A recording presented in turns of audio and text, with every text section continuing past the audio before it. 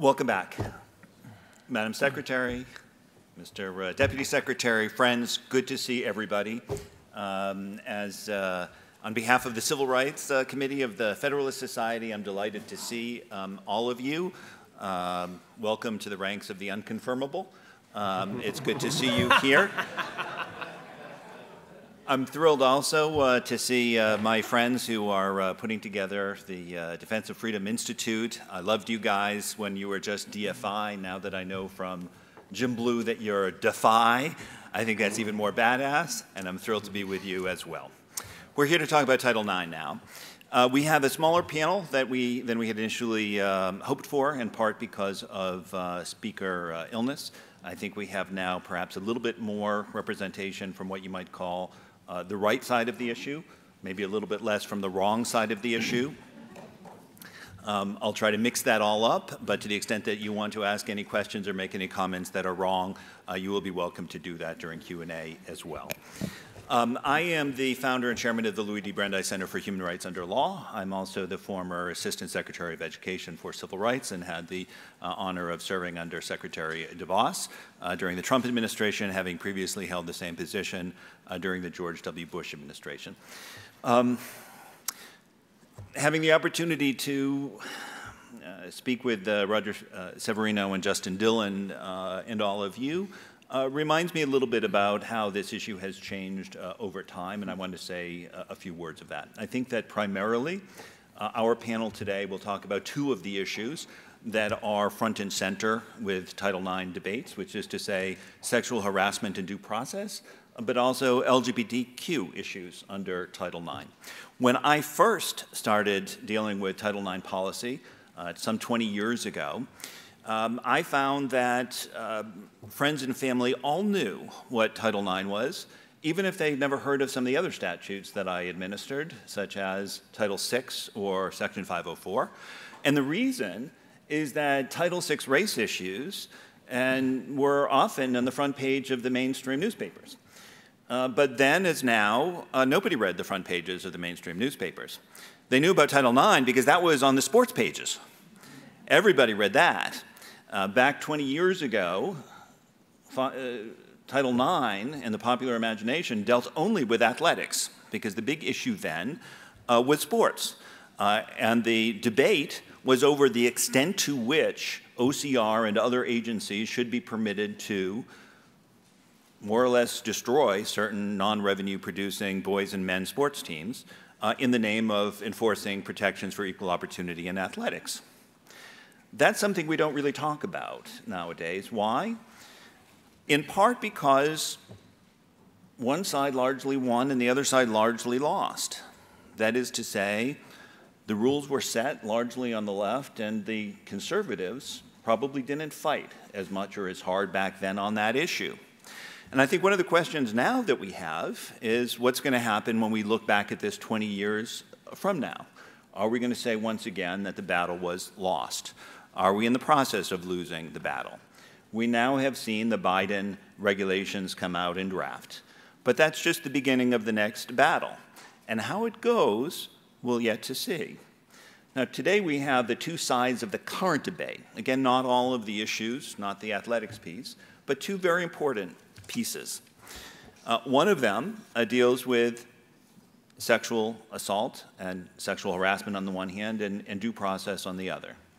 Now, what I want to say about that is that there is a great deal of consensus around that issue, which is to say it is uncontroversial, I believe, that we as a society should be fighting sexual harassment and sexual assault on college campuses, in the high schools, and elsewhere. I think there's general agreement on that.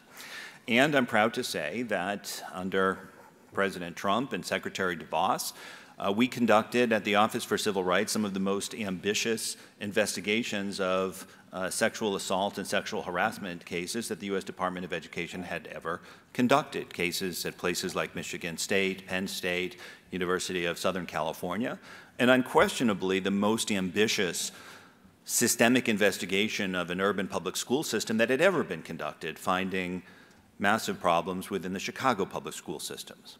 So there isn't a question really about whether we should be addressing sexual harassment and sexual assault in a serious way.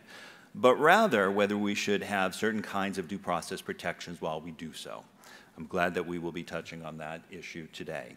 At the same time, there's the question of the extent to which federal regulations under the U.S. Department of Education should address LGBTQ issues and how they should do so in light of the fact that these words do not appear within the text of Title IX. For this, we have, fortunately, two outstanding speakers who I'm quite proud to share a table with.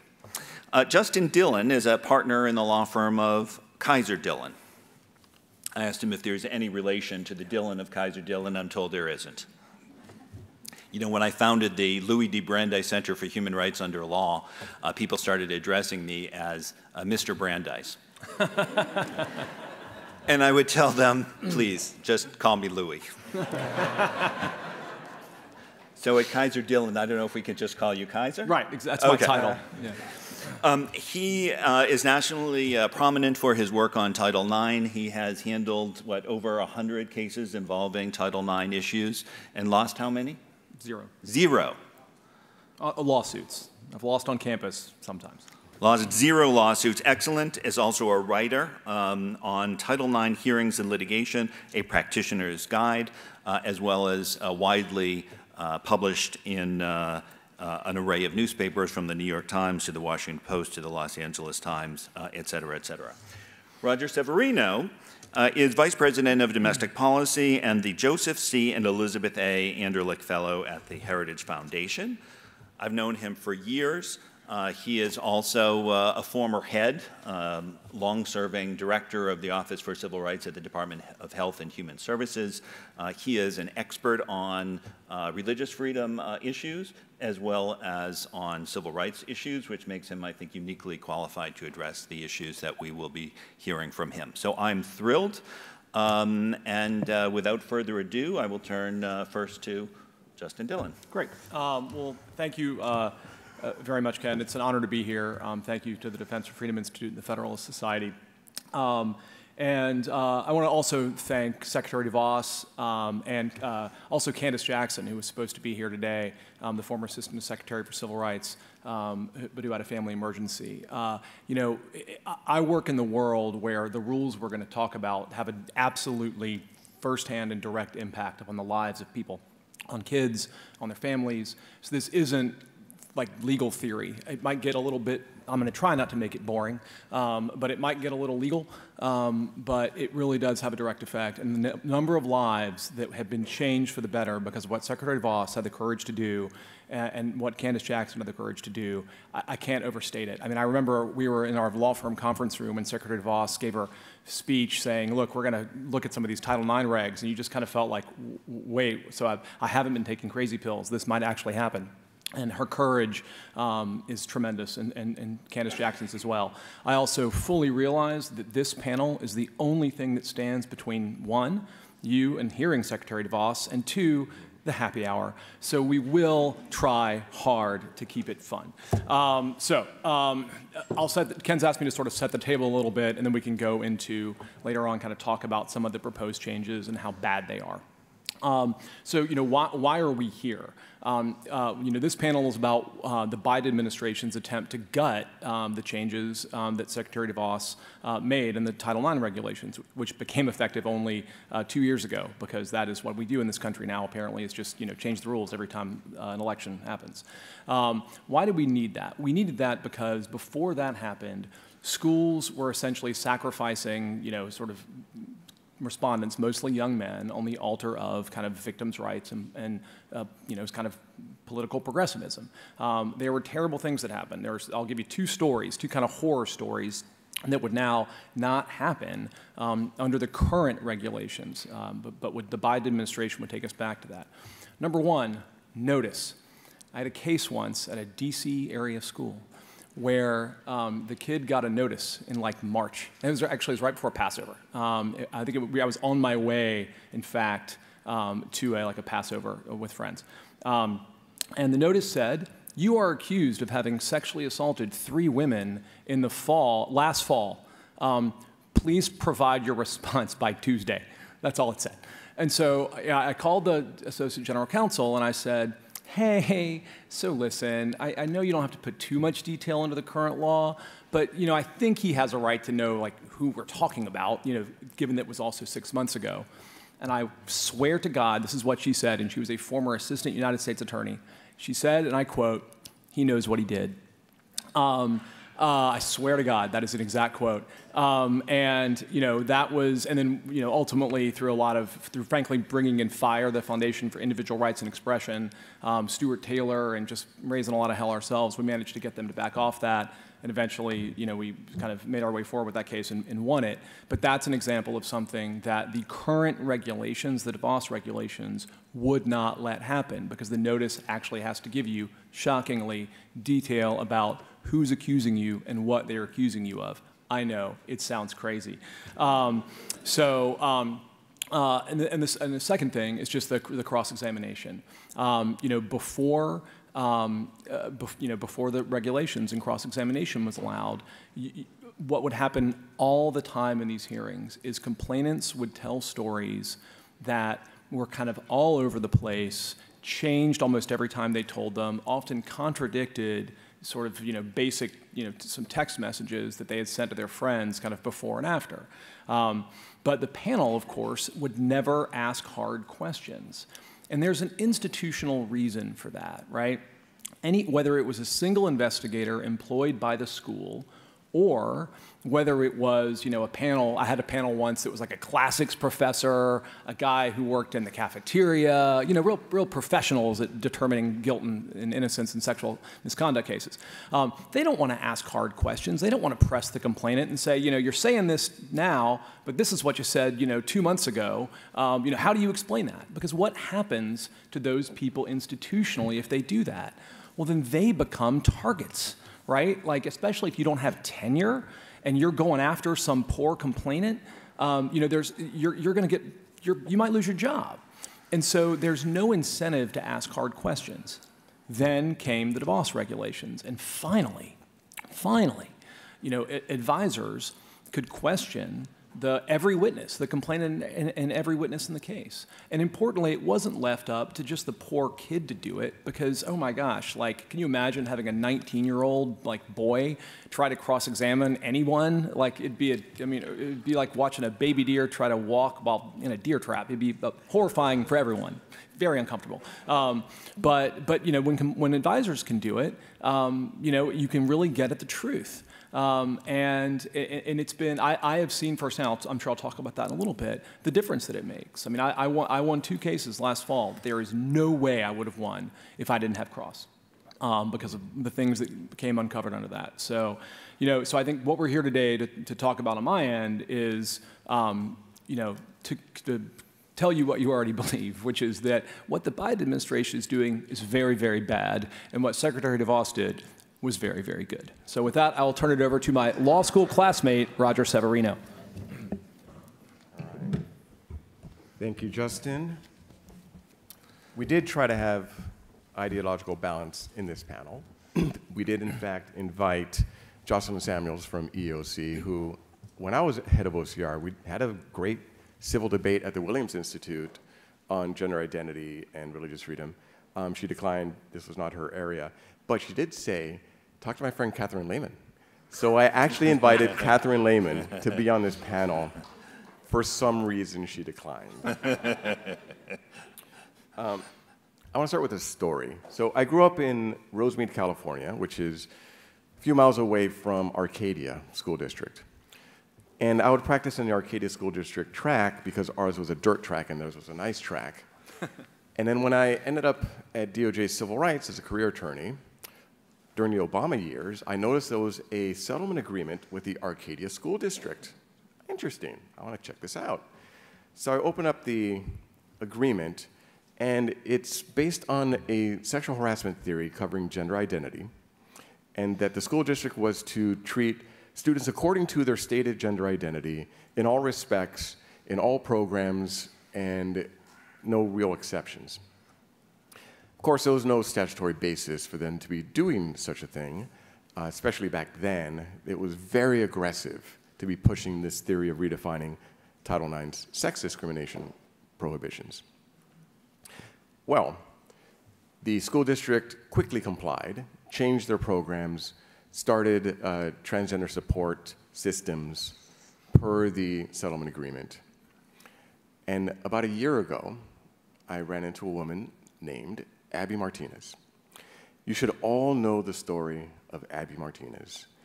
She presented at the Heritage Foundation a few months ago, and her daughter was in the Arcadia School District. This was after the settlement agreement was put in place and they changed all their policies, and her daughter was going through some pretty severe depression starting at middle school. She was picked on, and migrant daughter, and the hardships of growing up. It's tough. When she got to the Arcadia School District, somebody told her, you know what? Your problems might come from the fact that you might be a boy. This was Yaley Martinez, Abby's daughter. And she got into the local LGBT support group, which was, of course, fully supported by the administration, and the administration had to bend over backwards to try to affirm the daughter over the wishes of Abby, her mother, who was supportive in her daughter, cutting her hair short and dressing how she wanted, but she said, but you are a girl. You've always been a girly girl. I love you, but I'm not going to put you on the track of cross-sex hormones and puberty blockers. And she held firm on that as a mother, loving her daughter going through her mental health struggles. But the school district was not supportive of her mother.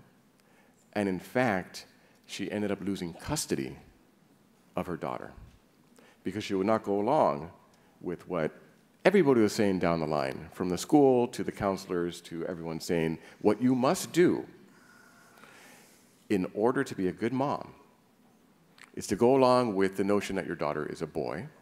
And she was literally told this by one of the LGBT groups. Either you're going to have a live boy or a dead girl. It is your choice. Imagine as a mother being put in that situation. She resisted, she lost custody, and what the Obama administration, now the Biden administration said was supposed to be the cure, what ends the suicidal ideation, is what they call the affirmation model. You must do this at every step. Schools must be supportive. You're bigots and discriminatory if you're not. So much so that we're going to take your child away from you. That's how important it is. That's what happened. They took her child away from her, broke the bond between the mother and daughter, and then at the age of around 19, Yaley Martinez walked in front of a train and took her life. I know those train tracks. I've been by those train tracks because it was not that far away from my house. And it all began from DOJ policies imposing a transgender ideology through an abuse of Title IX that led to a mother losing her daughter and that daughter not being treated for the underlying depression and taking her own life. That's a story you don't hear from the Biden administration. That's a story that has to be told and repeated. So watch Abby Martinez's video and her testimony and the tears that came from this tragedy. Those are the stakes. That's where this country is moving. And it's being formalized through the Title IX regulation. That regulation, of which it does many things that are bad for the country, one of the most pernicious is to solidify this ideology that what was once called being a tomboy is actually you were born a boy in a girl's body. And putting kids on the track of puberty blockers and cross-sex hormones and surgeries that sterilize, and putting a little girl, a little boy in a position at 11 or 12 years old to say, Tommy, Susie, Juan, Yaley, are you okay with never having children ever? Are you okay with never having a normal sexual experience? If they tell them that, because that's the track that they're put on, if they start with the affirmation model, the pronouns, the hormones, and then the surgical interventions. That's where it's going. So when they say it's irreversible, that is a lie. That is a lie.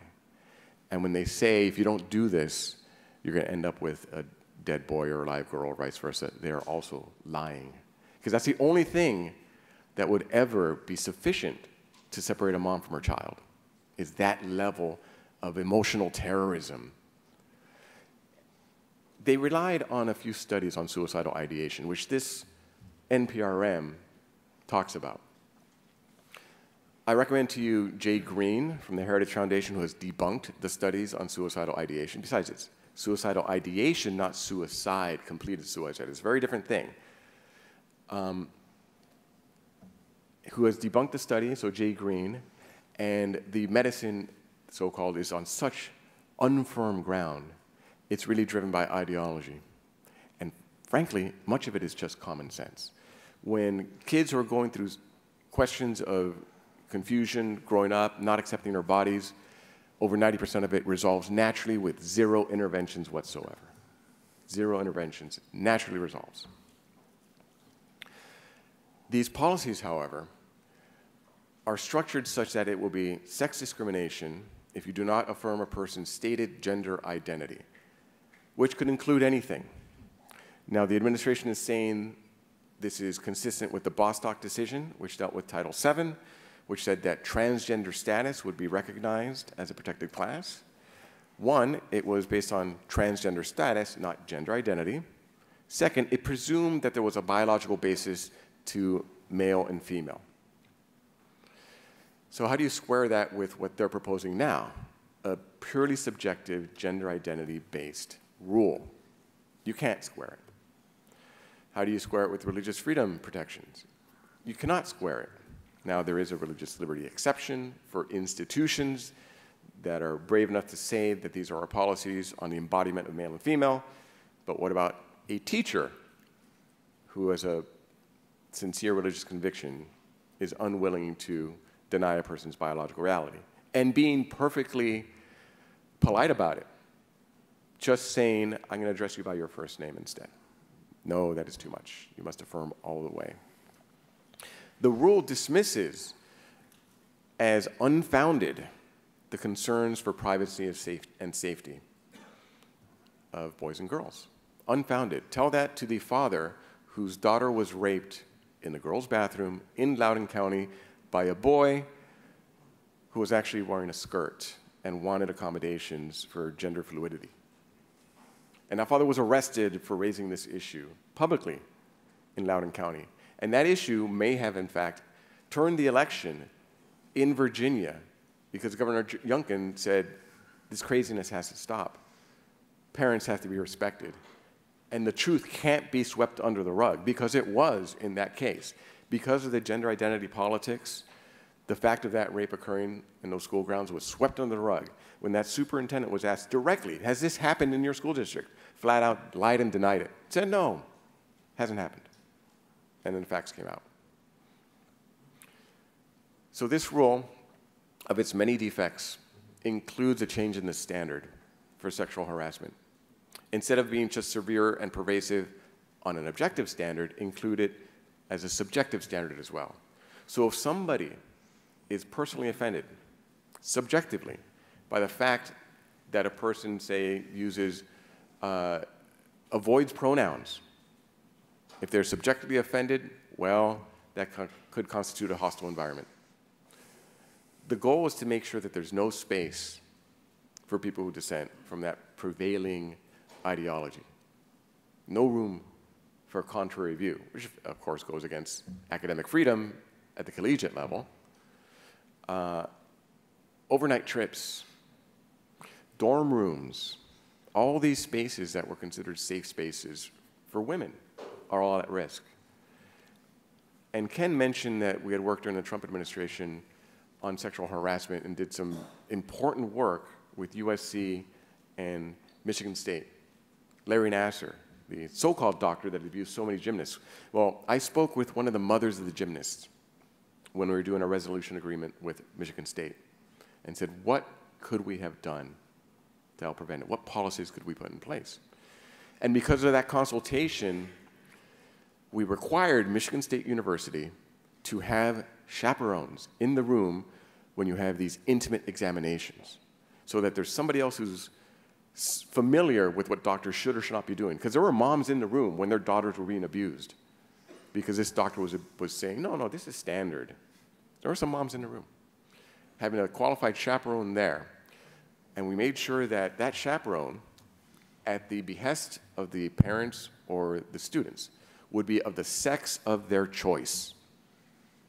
The sex of their choice. What we meant was biological sex, because we would not want to re-victimize those students if they have somebody in an intimate facility when they're just seeking health care and they're disrobing in a point of maximum vulnerability, having somebody that they know is male in the room with them against their will when it's not necessary for their medical care. So we included that in the settlement agreement. Will this administration now say that's unlawful, that they have to undo that settlement agreement because it makes a biological distinction? That's what's next. And I'll mention one last point on sports. The administration tries to duck the issue. They say that this rule requires respect of a person's stated gender identity based on what they say subjectively, and there could be no biological distinction if there's a de minimis harm, de minimis, based on a person's subjective views. Then they also say, but we're not addressing sports. We'll leave that for another day. An absolute dodge. What that leaves is the general rule. If you don't have a specific rule that limits a general one, the general rule applies. That's Law 101. And the general rule is, if it makes somebody uncomfortable subjectively and it's de minimis, you got to do what that student says, which means boys and girls sports at every level, contact or non-contact. That's the only way I see of interpreting this rule. So don't believe the dodge. And if you didn't comment on that rule when it closed, that was September 12th, comment on Section 1557. That's the healthcare rule. That one closes October 3rd. So you got time. And they are required to answer our petitions. And Catherine Lehman didn't show up in person to answer, but she will have to answer if we submit our comments. So do it, and that's my final word of advice. It's not the best democracy has to offer, but that's what we got. And if you don't answer these tough questions that I'm raising, that Justin's raising, and others, then they could lose in court. So file those comments. Thank you. Thank you, gentlemen. So I am sorry that we were not able to deliver Catherine Lehman. Perhaps I'm the next best, since Catherine Lehman and I have been job switching every 4 to 8 years over the last 4 administrations. I actually never talked to her before until just a few weeks ago. And I raised this issue with her. I said, not this issue, but I said, Catherine, you and I have been trading jobs pretty much every 4 to 8 years. You're the assistant secretary now, but before you know it, things may change, and you will have to run the Louis D. Brandeis Center for Human Rights under law. She didn't find that funny. No, I lied. She laughed in my face just like you just did. So, absent her, maybe I'll give you a little bit of a hard time if you'll let me. So let me start with you, Justin. So that was a great presentation, and we're thankful. But there are some things that you missed that those of us who are reading the Washington Post and the New York Times are aware of. We have read that the Trump administration, under my evil self and Secretary DeVos and others, rolled back protections for victims, and that only now with the Biden regulations will victims of sexual harassment and sexual assault receive their due. Isn't that true? And shouldn't we support them and the Biden administration's effort to give them protections after all? Yes. No. And so look, this sort of goes to, I think, something, Ken, you said in the intro, right? No one denies that, bad things happen on college campuses. I don't believe that there is this crazy rape epidemic. I think that's all those statistics are a bunch of nonsense. If anybody actually believed the 1 in 4 statistic that if you sent your daughter to college, she has a 25% chance of being sexually assaulted, no one would go to college. So I think that's silly.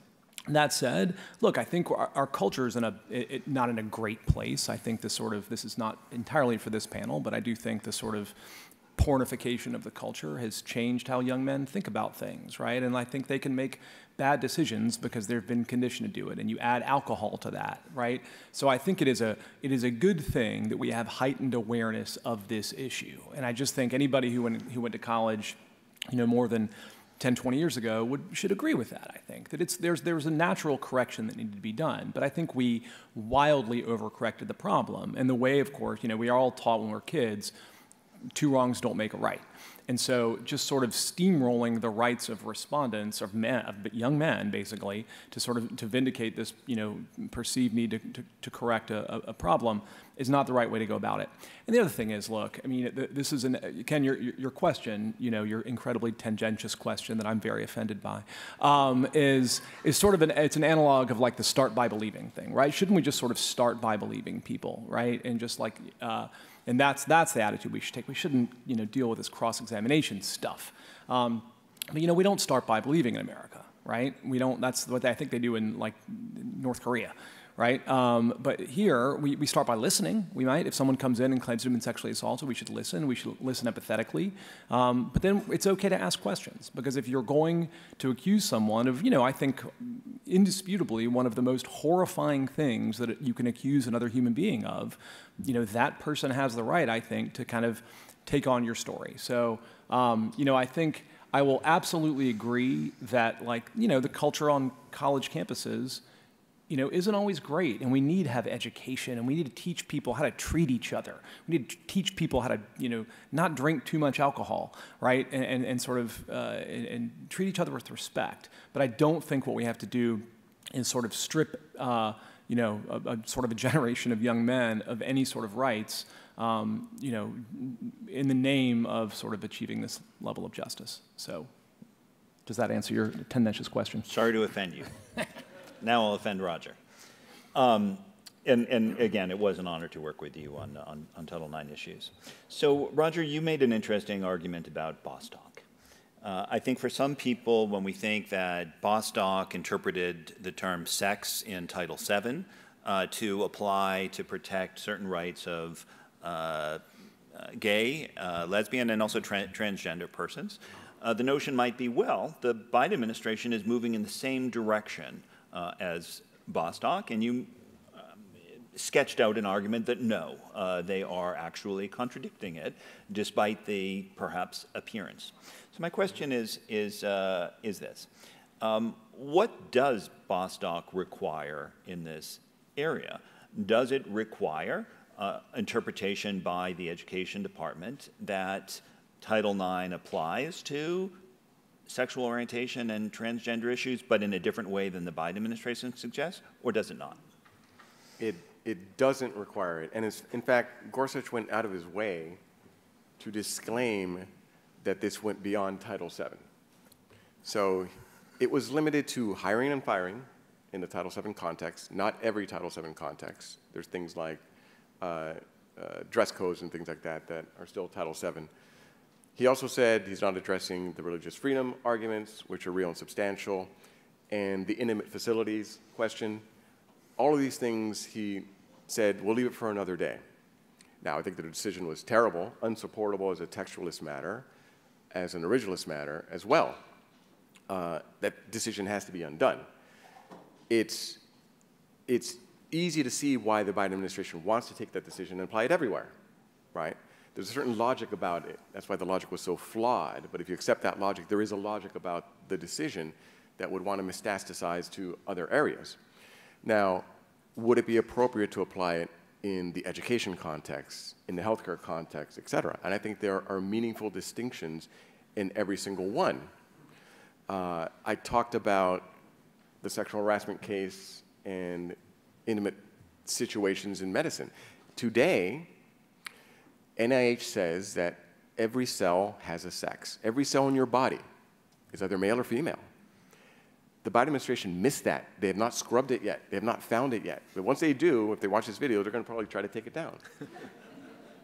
Because sex as a biological variable matters, right? So I think it'd be wrong to take the hiring and firing Title VII context and try to universalize that into every single context under the sun where sex comes to play. And given what Gorsuch said, that it's limited to this, then we have to litigate it at every step of the way. And I think Gorsuch will come to rue and regret that decision, because these issues are going to come to him. And I think he's going to say, that's not what I meant. This is different. Because he did say he presumed sex is still binary and biological. And all this, gender identity, NPRMs, oh, no, no, no. It's nowhere near that. It's a complete spectrum. You could be asexual. That's not even on the spectrum. You could be, and it's multiplying by the day. So I think he's gonna hopeful, rein it in once these cases come to him. Good. Justin, let's return to the victims or perhaps survivors of sexual assault and violence on campus. It may not be 25%, but it's not 0% either. And I think we can all agree that this is a serious issue. Now, as an attorney, not necessarily in Title IX issues, but I work all the time with reluctant complainants, people who come forward and say, I have suffered this or that wrong, and I just don't want to come forward, either because I'm afraid of retaliation or because it's just too much in one way or the other. They may feel intimidated by the college bureaucracy or just by social pressures. There are some who argue that the due process protections in the current, which is to say Trump-era regulations, may intimidate some complainants from coming forward because they would be potentially cross-examined and subjected to other stressful situations. What is your reply? Good. That's why I'm not confirmable. So here's what I mean by that. There's such a thing as a good chilling effect, and I think the DeVos regulations have had a good chilling effect on chilling garbage complaints, right? So I just think I've seen a big drop in the number of completely nonsensical complaints that I think anybody who asks a few questions will be able to see right through. I don't think that it's going to chill serious complaints, and if it does, I'm afraid that's just the sort of kind of the tax we pay to freedom, right? I mean, that's true in the criminal context too, right? Going through any sort of trial. I used to be a prosecutor, and I did homicides in D.C. and violent crimes in D.C. You don't put homicide victims on the stand, but you put other violent crime victims on the stand, and it's hard. And it should be hard when you are trying to take someone's freedom away, or here in the college context, when you're trying to really take someone's future away. That doesn't mean you shouldn't have protections. I absolutely, you mentioned retaliation. There should be robust retaliation protections. It's inexcusable for anybody involved in a Title IX context to try to intimidate the other person, try to intimidate their witnesses, but I think that's how you solve that problem. And the other way you solve it is just by support measures, right? By just the school telling both sides, look, we're here for you. We can try to do other accommodations. But look, I believe that there's always a chilling effect when you don't just believe an accuser. And I think that's just like the bargain you make in a free society, and I'm not going to shy away from that. And if I could add to my previous response, Gorsuch said that in the hiring and firing context, transgender status, sexual orientation is irrelevant. He said that early on, and then you could see where the decision was going to go. So there are many instances where a person's actual embodiment is absolutely relevant, and that's going to be a big distinction. Roger, let me sort of move beyond that on the transgender and LGBTQ issues. You explained your views on Bostock, but let me ask you this. I think we can all agree that too many kids are bullied. All kinds of kids are bullied, harassed, beaten up, and those kids who are different from others tend to get it a little bit worse. I think we can also agree that gay, lesbian, and transgender kids are often abused in various ways. As you disagree with the Biden approach, what advice do you have either for schools or federal agencies in dealing with that sort of harassment and bullying of LGBTQ students or students at large? Yeah, and this goes beyond protected classes. People get bullied for all sorts of things that are not protected classes. And then the question is there a federal role to be going down to the local level, to every little school district and saying, these are going to be your bullying rules and your anti-bullying rules? I think not. I think it's dangerous if you have the federal government try to do that, because it's going to get it wrong. It's going to get it wrong and cause a lot of harm along the way. Bullying is a real problem, especially with the growth of social media. That's perhaps the worst type, and especially with young girls with body image issues. It's metastasizing, and it is vicious. It is vicious. There are some policy things that can be done with social media, with school districts limiting its use, because that is one of the key contributors to the bullying epidemic that's going on. And I will say that it also has to be even-handed in terms of all bullying should be stopped. We just saw perhaps differential treatment when there was a chant at a college campus that was alleged to be racial against a volleyball player. That story seems to be on very shaky ground, yet just this weekend you have on video the cheering section of Oregon saying blank the Mormons over and over again. Whereas in the first instance, it was everybody who's going to be fired, who's going to be banned from the stadium. They canceled games. What's happening with Oregon when you have them on video saying blank the Mormons? It's just whole cheering sections, right? So if we're going to talk about bullying, let's be real about how it's happening. You wouldn't see blank the gays in a stadium like that. You would have heard about it if that had been going on, right? But you do have it with religious minorities, and where's the outrage there? What would you like to do about harassment of religious minorities in that context? Of religious minorities? Well, and you know very well what's happening with Jewish students in particular. So there's different levels in different contexts. Should there be a federal response to bullying? Generally, no. It should be the states doing it, because bullying goes beyond protected classes. I think some of the worst bullying is not directly impacted by protected classes. An overweight kid in school today, or an overweight girl, wow, that's a tough place to be in the Instagram era. Do we need the federal government coming in and say, okay, we're going to do a new protected class of body size? No, I don't think we don't. So we provide the resources where they're appropriate at the appropriate level. And I think that's really where it should be addressed, is mostly at the local level. Okay. I'm going to push back just a little bit.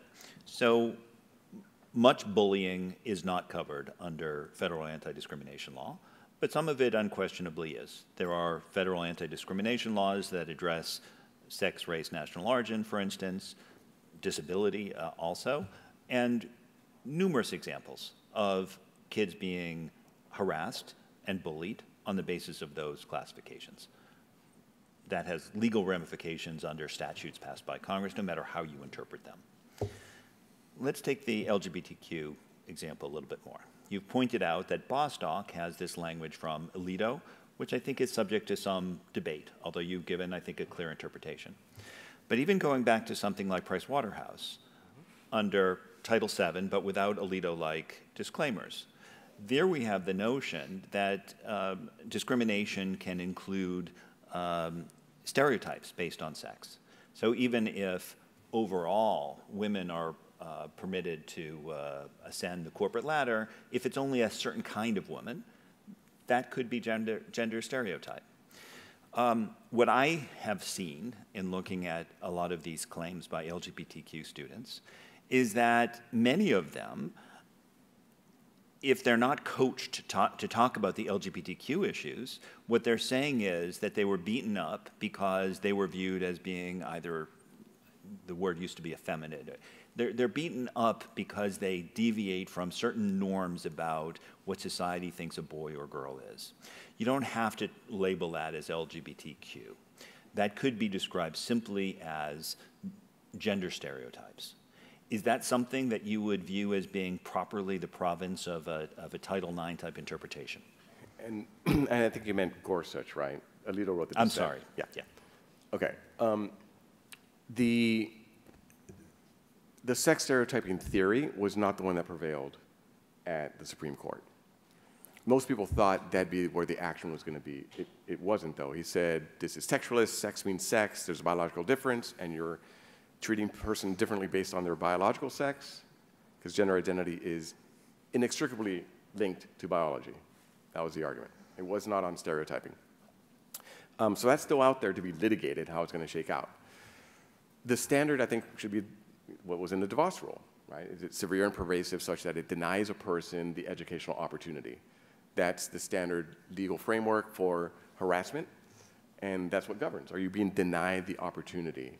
And if bullying is such that it has that effect, severe or pervasive denial, and the administrations of the schools are turning a blind eye, recklessly indifferent, et cetera, then it could be a violation of law if it falls under a protected class. Again, some of the worst bullying in history happens to kids that are overweight, and that's not covered under federal law. As horrendous as that is, that's not what the law says. And we have to be faithful to the text of the law. So if we go down the sex stereotyping route to cover gender identity and sexual orientation, you go all the way. There is no half measure. You go straight into the pronouns, you go straight into these facilities, because all of it is based on ultimately saying that sex doesn't matter, that it's all made up and any manifestation is not related to biology. That's not where we want to go, because I don't think that's what the law provides. If Congress wanted to say that, it could. It has said that in a couple instances in statute, and it's free to do so if it wants to. While I ask the next question of Justin, I'll say there will be time if you have a question or two also, and we still have a microphone or two that's available. Justin, let me ask you a money question. When I looked at the comments on the Title IX regulations during the last administrations, we certainly got a whole lot from women's groups, survivors, advocates, so on and so forth. But we also got quite a few from colleges and universities. And one of the arguments that they made, and this was especially true of smaller colleges, and you're aware that many colleges have gone out of business over the last several years, and many of them are struggling. And college presidents would write in to say that they were concerned about due process models that would drive up costs for them. They were concerned about departing from the single investigator model in ways that could require them to hire outside experts. That the cost of hiring outside adjudicators, for instance, could be crippling. And they spoke in some ways of language that may not be entirely foreign to some in this audience about a concern of federal regulations driving up costs and burdening private as well as public universities. What do you make of that? Well, I guess it's a couple of things. One, as a previous panel discussed, sometimes colleges spend money on stupid things. So before I actually decided whether I would care about what a particular college said the cost would be, I would want to see, does it have a climbing wall, a lazy river? Did it just, and that sort of thing. And I'm serious about that, right? I mean, I think it's more important to pay for, due process that sort of can fundamentally affect people's lives than it is to pay for a climbing wall. So I would want to, I wouldn't take those comments at face value, number one. Number two, generally you should not believe what a hostage says when a gun is at their head. And no university president who values their job and doesn't work for about 6 colleges in the country is going to say, no, actually thank you for giving respondents more rights. We've been really hoping you would do that, right? So I'm going to discount it there too. But let's just say you get past 1 and 2 and it's meant in good faith. I don't think it has to be a heavy lift. I mean, the schools, I think, make it sort of overblown, like you have to hire retired judges and set up trials. It's just not that hard to do. I mean, we've been trying people for a lot worse things, with a lot less money for a long, long time in a lot of places. So, to me, that concern was always a bit overblown. And gee, somehow they all managed to do it. So, yeah, that's my answer to that. So I'm going to ask what I think is my last question, first of Roger and then of you. Roger gave some helpful advice on what people can do if they're concerned about this issue, including on commenting on non-education department regulations. We have a mix of people here. We have some litigators in the room. We have think tank and public policy people. We have activists. We have some academics, lots of different sorts of people. For those who are specifically concerned about the Biden regulation, given that the comment phase is over, is there anything else, Roger, that you would suggest? Well, the Section 1557 regulation is based on Title IX by statute. The statute says health care discrimination is outlawed on the bases provided by Title VI, et cetera, and Title IX, and the enforcement mechanisms apply. So it is a Title IX regulation that will be applied in the healthcare context. So if you missed your chance first time, you didn't miss it this time. It's still a Title IX related regulation. Second thing is with parents, right? That's how I started. Get parents activated and involved, because the question of, bullying and the pressure schools are putting on kids, they're bullying the parents, and they're labeling the parents the bullies. Let's not forget that. That's where this ends up going, that the government says this is how your child should be raised, and if you as a parent are against it, you're the bully, you're the problem. And you don't want the schools to be at war with parents, but that's where we're headed. So activate parents, go to school board meetings, get involved, and I think that's going to be another very important way of pushing back, because these policies, and also think about the schools you're sending your kids. Ask the question, if your daughter is assigned a dorm mate, is there any guarantee it's not going to be a biological male? Can the university put that in writing? That's important, because as parents, that's where we're going to be sending our sons and daughters. So ask those hard questions and get involved. Thank you. Justin? I would quote the song Rumors by Timex Social Club from 1987. I think I'll write my congressman and tell him to pass a bill. I think you can kind of look for state law measures to do this. I think frankly, if the administration changes, the regs are going to go back. I think this is going to be a full employment act for school lawyers for a long, long time. If this is an issue, you vote on the presidential, you vote on that. But otherwise, I think I would look at the state level, if you can get state laws passed that sort of to guarantee due process. I mean, California has this fabulous law called the Leonard Law that any school that takes any sort of state funding, which I think they all do, has to give full First Amendment rights to every student on its campus. And that applies even to private schools. Now, isn't that fabulous? So can you copy that in sort of, in the due process context or something like that? But yeah, I think that's what I would say. Thank you. Looks like we have a question. Hi, so my name is Christine Pratt. I've worked on these issues in the Trump administration. And my question for the panelists is, when we talk about these issues, when we talk about the problems that this new iteration of Title IX presents, it's the question that kind of comes to my mind is that we're stuck in this defensive stance where we say, kids, these poor kids over here shouldn't have access or they aren't a protected class. And for a lot of, sort of everyday Americans who maybe want to think of themselves as, compassionate and, we want to protect more people, or we want life to be better for more kids. How would you articulate ideologically what you stand for? What do the Betsy DeVos Title IX statutes, what good does that give to America? Well, it sets the floor. I think most federal civil rights statutes were passed, I guess every single one, in response to a national problem that was not being solved locally and not being solved by the free market. So you had market failure, sometimes governments themselves were the bad actors. I was a civil rights lawyer for many years now, and they've been motivated and passed for the noblest of reasons and have helped knit a more perfect union. So, but it sets the floor, right, for the most egregious, because there's always a downside. There's always a downside to the exertion of federal power, because the fit is never going to be quite right, because the federal laws are blunt instruments.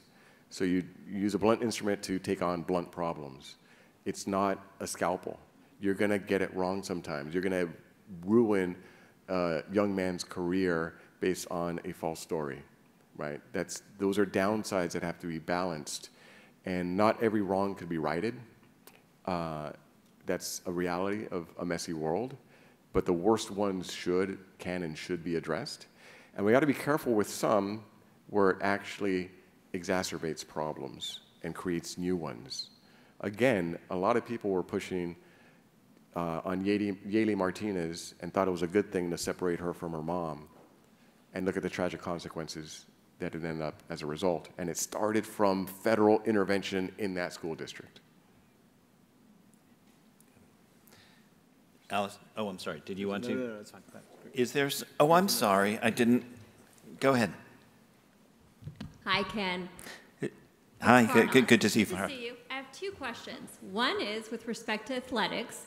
The department has announced that it's going to go through a separate rulemaking with respect to athletics, but it seems to me that once you change the definition of sex to include gender identity and sexual orientation and other pregnancy-related conditions, then you don't need a separate rulemaking based on athletics. And my second question is with respect to the pregnancy-related conditions portions of the proposed regulations. Because it's pregnancy-related conditions, do you think this is really kind of an attempt to potentially create a federal civil right to abortion through Title IX? Yeah. On the first one, you're absolutely right. Their dodge is absolutely ineffective. When they're redefining the standard of what sex is and decoupling it from biology explicitly, which is what they're doing, there's no way around it. No way around it. The biological distinction is now gone, and if it causes a de minimis harm to somebody, you got to comply with what subjectively they want. Maybe they'll try to put some limits in subsequent rulemaking. I don't know, but they've unleashed chaos if this rule gets finalized as is. On the second point, termination of pregnancy is included. It was listed 39 times in the reg, gender identity 112 times in the preamble. So yeah, it's there, and they don't mention the word abortion, but we all know how this administration, especially after Dobbs, is interpreting every federal statute to try to create a federal right to abortion. So unless they specifically finalize a rule saying abortion is not covered, then beware, because they're gonna interpret it probably in guidance afterwards to cover abortion, especially after Dobbs. Thank you, Roger and Farnaz. At this point, I think we should be able to have just enough time for the two people who are standing. Allison. Hi, Allison Selman, Pacific Legal Foundation. Obviously, there's a fairly wide gulf between the views of the median person in this room, perhaps in the panel, and those people who are proposing to implement the new Title IX rule. That said, are there any realistic changes that could be made to the draft proposed rule that could head off what, in our view, are some of the worst harms? Are there any sort of realistic changes they might be inclined to make that could make this rule better, even given the broad ideological differences? Yeah, I mean, I think on the, are there? Sure. Will there be? No. But yeah, I mean, I think one thing, for example, the new rule would basically allow for the elimination of live hearings and say that, schools can now pick between live hearings and the single investigator model, which is a huge Les Mis fan I always refer to as the Javert model. So I think you could, maybe eliminate that and say, look, we're going to make sure everybody gets a hearing. I don't think this administration will ever uphold cross-examination. I think one thing they're proposing to do is revoke your right to see all of the evidence against you. I'll say that again. They're proposing to revoke your right to see all the evidence against you. No, I'm not making that up. The DeVos regulations allow you to see all the evidence, and the new regulations say that they have to, quote, provide either equitable access to the relevant and not otherwise impermissible evidence, or to the same written investigative report that accurately summarizes the evidence. So you get like a Cliff's Notes of what those bad text messages say, but we're not going to give you the texts, right? So I'd like to think that there could be a middle ground there where sort of progressive Democrats who really, I swear to God, once believed in due process, realize, well, hiding evidence is maybe shouldn't be the new thing we're going to go down with the ship on. So I'd like to believe that, but I'm jaded. Abortion neutrality is in the Title IX statute. Separate living facilities is in the statute based on sex. If they were going to limit the harm, at least take into account biological realities and the statutory text on abortion. Are they going to do it? I doubt it. And religious freedom as well. Take, RFRA is there as a super statute. That's what Gorsuch said it was, and give it its proper respect in the rulemaking. That would help a bit. Don't hold your breath. We have just a couple more minutes for our last question. Right. Jeff Hunt, Colorado Christian University. So Christian colleges like ours are facing this on the ground right now in realities, especially around Title IX transgenderism. You got that concern. You got safety of your female athletes concerns going on right now. What's your recommendation to Christian colleges that are dealing with this right now? I mean, the kind of practice right now is to forfeit if you face that situation. But what are the legal consequences of all this? What are your recommendations to us? Put your policies in writing and live by them. It is use it or lose it time. And don't think that if you just keep your head down and keep your beliefs quiet, it somehow will blow over. They're going to come for you. They will eventually find you too. And if you don't have those written policies, they're going to say you're making stuff up for litigation purposes. It was never sincere to begin with. Don't be in that position. Get your policies written, live by your beliefs, and hopefully they won't have this shame list that they had under the Biden administration, bring that back. But sometimes if you have to pre-declare that these are your beliefs to the Department of Education, you might have to do that and bear the consequences, but it is worth it. Because if you don't do it, you're going to lose that right. Let me ask, and just as a practical tip, Roger, would you advise someone who's at a Christian college like that, not only to put the policy in there, but to say, it is our sincerely held religious belief based on the following reasons that we have this policy? Would that help insulate it a little bit if you framed it that way in writing from the outset? I am not giving direct legal advice to a particular person. Speaking as a conference lawyer. Because I am a lawyer, so I have to keep my bar license intact. There are many things you could do in particular cases. Eric Niffen is fantastic. He's a national expert on that. Give him a call for specific questions, but live it. And if that means forfeiting games because that's your belief, then that proves the sincerity beyond question, and that it sends a very important message. The Coach Kennedy case, he was willing to be fired, and I got to the Supreme Court because of his witness and his bravery. So let's follow that example.